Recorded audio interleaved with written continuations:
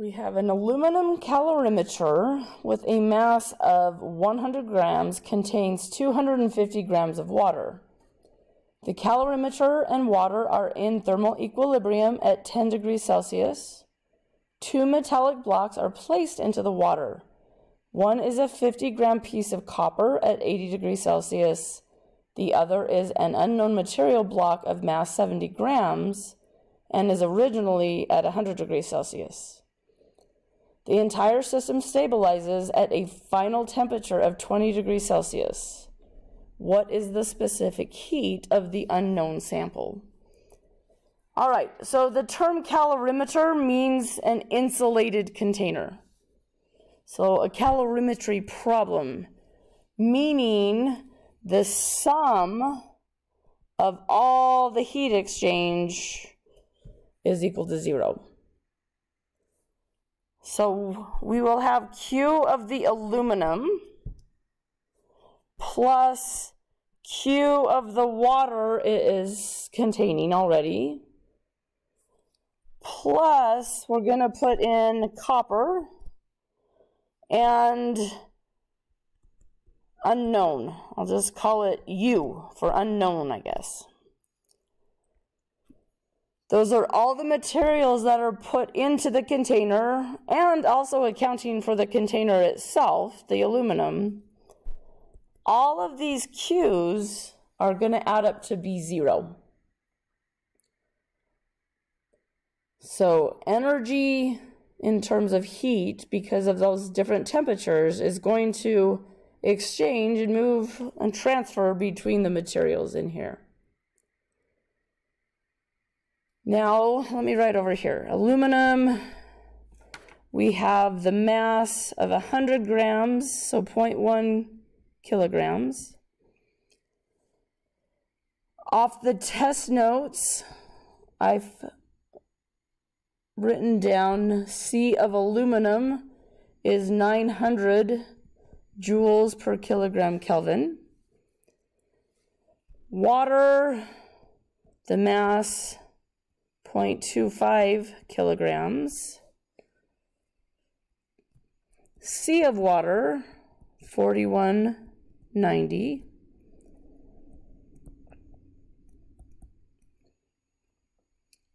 We have copper. So its mass is 50 grams. Off the test notes, C is 385. And then this unknown material has a mass of 70 grams. So let me write that in kilograms like I did the others. So 0.07 kilograms. The C is what we're trying to find. So this would be an example of an experiment that could be done. Let me go ahead and write the temperatures by them too, as well. So we have our aluminum and water are both initially at 10 degrees Celsius. So the calorimeter and water are in thermal equilibrium. That means they have the same temperature at 10 degrees Celsius.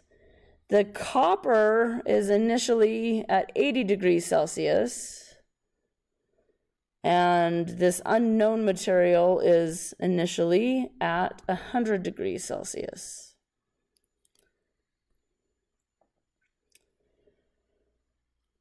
Now the final temperature of the whole system is 20. Everything in this system is going to end up at the same temperature. So this is our T final. Everything's going to go through a temperature change. Nothing is going through a phase change. So the only equation we need for each of these terms is the MC delta T. We don't need an M times L because nothing is changing phase. So we're going to have mass of the aluminum, just use capital A, C of the aluminum, delta T for the aluminum, plus mass of the water, C of the water, delta T of the water, plus M of the copper, C of the copper, delta T of the copper, plus mass of this unknown material, we don't know what it's made of, C of this unknown material, delta T of this unknown material. So we actually know everything except for C. We know everything ends up at a final temperature of 20 degrees Celsius. We know the mass of everything. We know their initial temperature. And the C values off the table for everything else. All right, so let's plug in. So aluminum, 0.1 kilograms. C is 900. Aluminum ends up at a final temperature of 20, and it started at an initial temperature of 10. Keep in mind, delta T is final temperature minus initial. The second term, our water, we have, plus. Mass of the water, 0.25. C, 4190. Final temperature of 20, initial temperature of 10.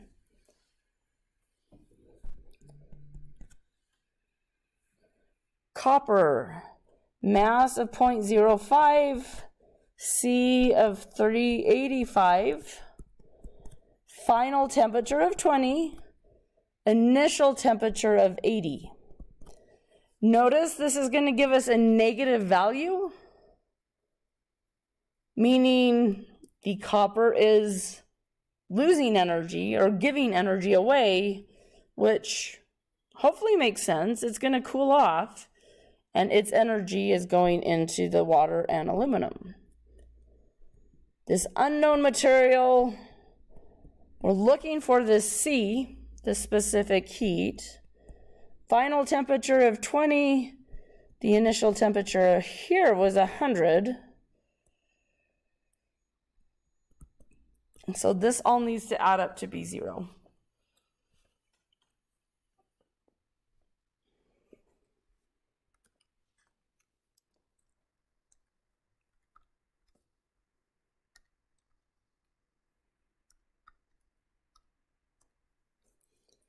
So 900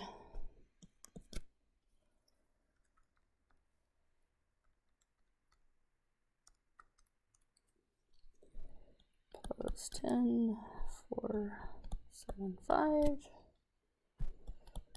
Well, this term is going to end up negative. 385.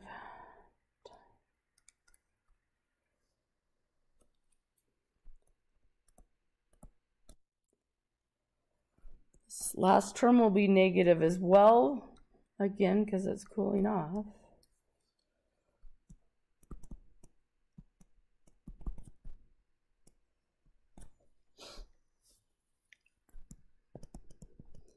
So our only unknown is that C. If I take that term to the other side,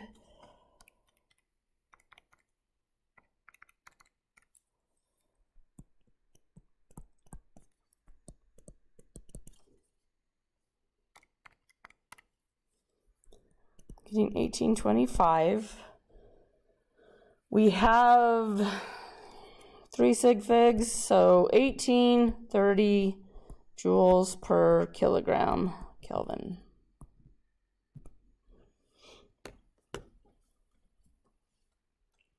Would be the specific heat of this material.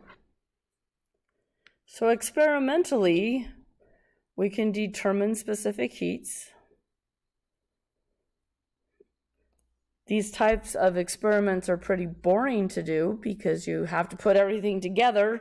There would, of course, also be a thermometer because you have to watch the system and wait until the temperature stops changing. So wait till you reach a final steady temperature.